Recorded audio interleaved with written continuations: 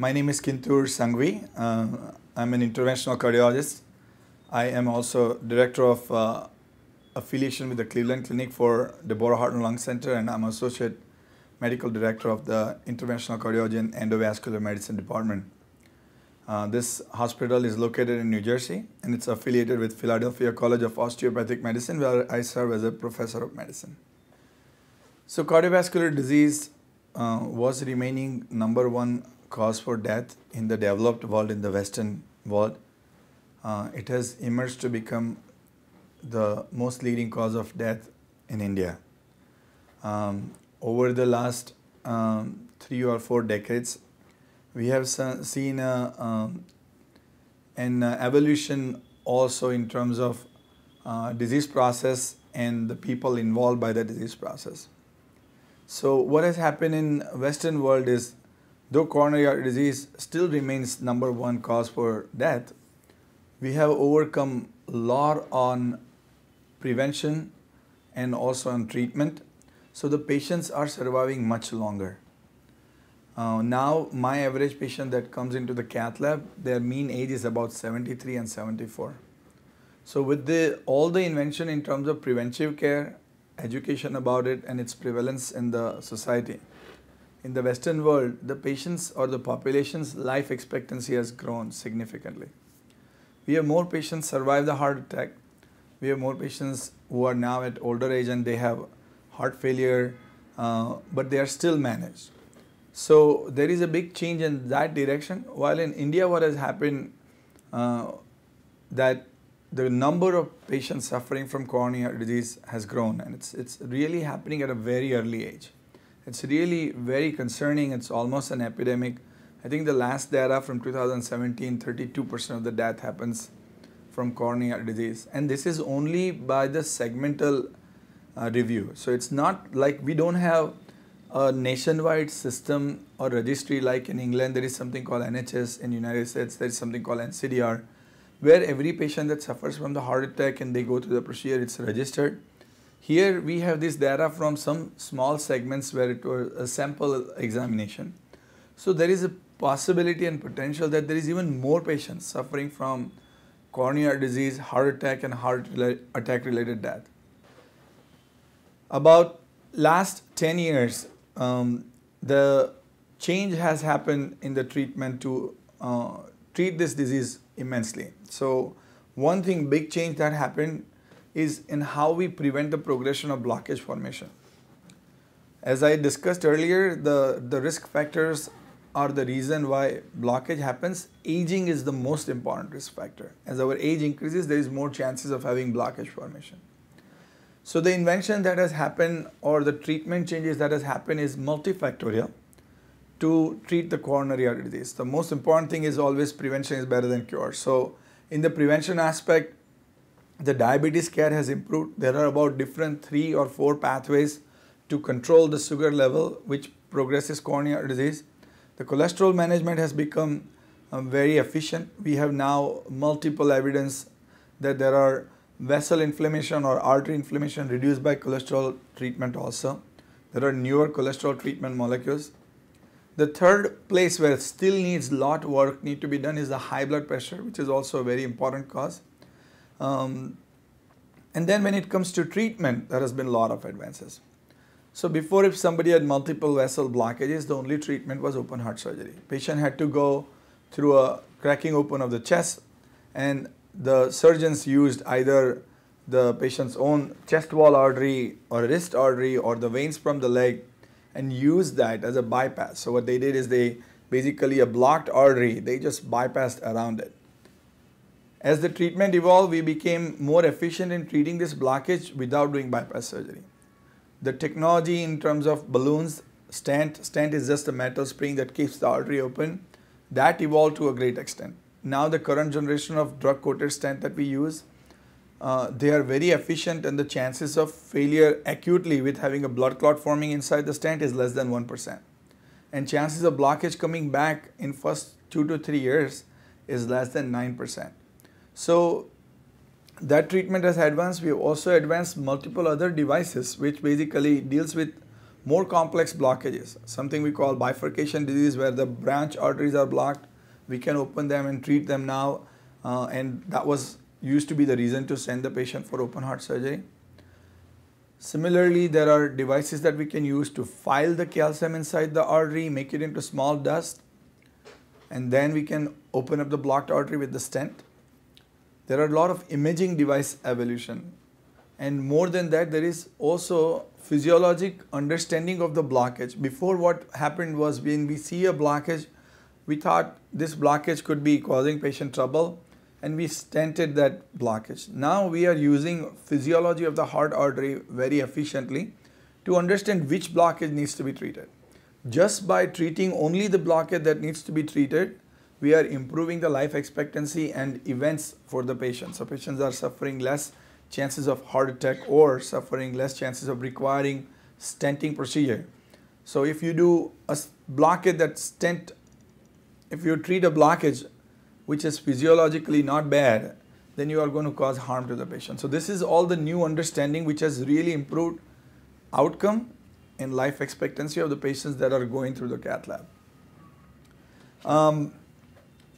There is also evolution happen in how we do the procedure. So 10 years ago, majority of these procedures were done through the groin artery. Groin artery was making it difficult for the patients because they have to lie down flat. The anatomy was very different. There is a lot more chance to bleed. The bleeding complication was very high.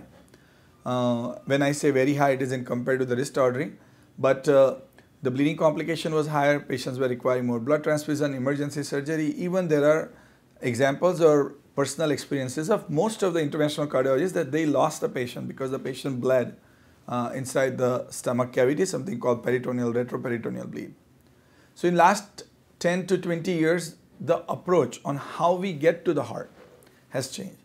We started using more wrist artery worldwide because it was very obvious that it reduces the bleeding risk, as it is right in front of the bone. It is very superficial artery and there is no space to bleed around there. There is no nerve there. You cannot damage a nerve, and the patients can sit up right away and ambulate very soon. So how we did stent has also changed.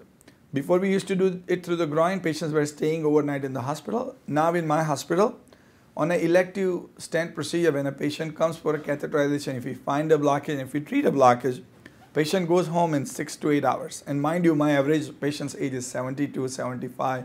So I'm talking about 80 and 85-year-old patients. They get through a blockage that was complex. They get it fixed through the wrist artery. They can sit up right away and they can go home after 8 hours. So in Western world, there is a big push for early ambulation, early discharge, which reduces the healthcare utilization and make the resources available for more patients. And at the same time, it's better quality of life for patients, that they get back to their home and not get affected by any of the nosocomial exposures. So these are some of the changes that I'm highlighting and the advancement that has happened in 10 years, trying to put it in a... So from the early experience of working in the cath lab, I was fortunate to get exposed to the new approach of doing the catheterization through the radial approach or through the wrist artery. And my 20 years of career that I have done interventional cardiology, though I am doing all sorts of interventions, including from the leg artery to the brain artery to the heart artery, and even change the valves, etc. But wrist artery catheterization has remained one of my important focus. I have seen patients who died because of bleeding. I have seen patients who suffered multi-organ injury because of severe bleeding, and that was the driving factor to focus on this approach, because while there was a lot being done how to work in the heart artery and what are the devices we need to use in the heart artery, there was a little work that was happening in the space of how we get to the heart artery. And I spent a lot of time learning, relearning, and researching how we do this procedure through the wrist and how can we make this procedure more and more successful through the wrist artery. Because, sometimes we talk, as a physician, we talk about, the risk of complication is 1%, the chances of bleeding is 3%. If you think that way, that's only 3% out of 100 people. But if you think about a patient that is suffering, for that patient and that family, it is 100% effect. So when a patient who had a complex blockage unblocked, but they had a complication from bleeding, that patient has a 100% effect of that. So with that kind of a mindset, the goal, my always goal was to, how can we advance this wrist artery approach so more and more physicians can use this approach to more and more patients. So my research was all about how can we use different medication like vasodilator medication, what happens to the artery, does the artery get trauma or not, how can we prevent this trauma, how can we make this procedure available for all patients and also make it easy for all physicians. So I spent a lot of time learning, relearning and teaching transradial approach. We did work in the transradial endovascular intervention, so working on the leg arteries from the wrist. Some of my early contribution was in that area. Also transradial approach or approach of wrist artery to perform some of the structural heart intervention. So we did some heart hole closure from the wrist artery. We did some treatment of a leak around the mechanical or bioprosthetic valve, something we call paravalvular leak through the wrist artery. And again taught the same approach to the multiple physician. So that has been my main focus, is the arterial access and how can we make the arterial access safer and how can we make the safe arterial access available to all the patients. So based on my research, I came up with this technology or the idea that we can improvise how we do the procedure. And I approached Cordis Cardinal Health Company with this idea and worked with their engineer in developing this new device called Railway Sheathless Access System. So Cordis, to my understanding, is one of the legendary company in the field of cardiology and interventional cardiology. And the first balloon, the first coronary stent, the first drug-eluting stent were all came through that company. As far as Cardinal Health Cordis launching this product called Railway Sheathless Access System in India, we'll talk a little bit about that device. What it does, it basically downsizes the device so that it can go through the wrist artery easier. Also, it prevents the trauma to the wrist artery when we are advancing the device through the small wrist artery. This is very pertinent for Indian patient population because every lab that I have visited in India and have participated in procedure for patients, all these patients' radial artery is very small. Currently, the equipment that we are using in the radial artery were truly designed for the femoral artery approach. We use an introducer sheath that goes into the artery and through that we pass guide catheter to go to the heart. And then once we get into the heart, we deliver our balloon stent wire to deliver the therapy. What this device does, it takes the introducer sheath out. It allows your guide catheter to go straight into the artery and to the heart, and then you can deliver the therapy as you would do otherwise. So what it does is basically this outer entry device that was used, which is about 33% larger, about 2 French larger than the inner device that we are using to get to the heart catheter. So this Railway Sheathless Access System eliminates the need of the sheath completely and allows you to perform your procedure without the sheath using the same guide catheter that you would have used. Cardinal Health is very committed in advancing the transradial approach, and as part of that, they are launching this device into multiple different hospitals. We traveled through few hospitals and did few procedures for patients where we did use, by the help of the interventional cardiologist in the lab, this device to make the procedure successful. And this allows us to use larger bore guide catheters, so more complex coronary interventions like rotational atherectomy, bifurcation stenting, left main stenting. Those kind of complex procedures can be done through the wrist, even through small artery, because the 7 French guide catheter, which is the largest catheter generally we use, generally speaking that's the large catheter that we use, is same size as a 5 French sheath. And because of that, you can perform more complex procedure through the wrist artery. And that will basically advance the radial approach to the next level. So transradial approach is advancing, and this will be really more of a futuristic approach for the transradial approach for patients, and it will allow more patients to have their procedure done successfully through the wrist artery.